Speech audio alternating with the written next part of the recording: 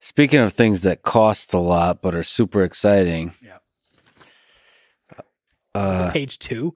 Holy crap! No, we'll wrap it up. No. Calm down. There's more than page 2.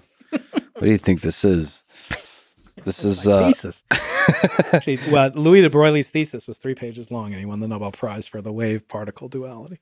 So, size matters in different dimensions in life. I think the lessons I've learned about life is the shorter the paper or the shorter the thesis.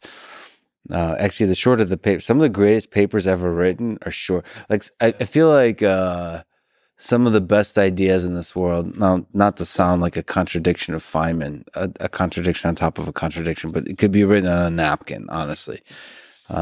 It's just kind of what tells you something about ideas.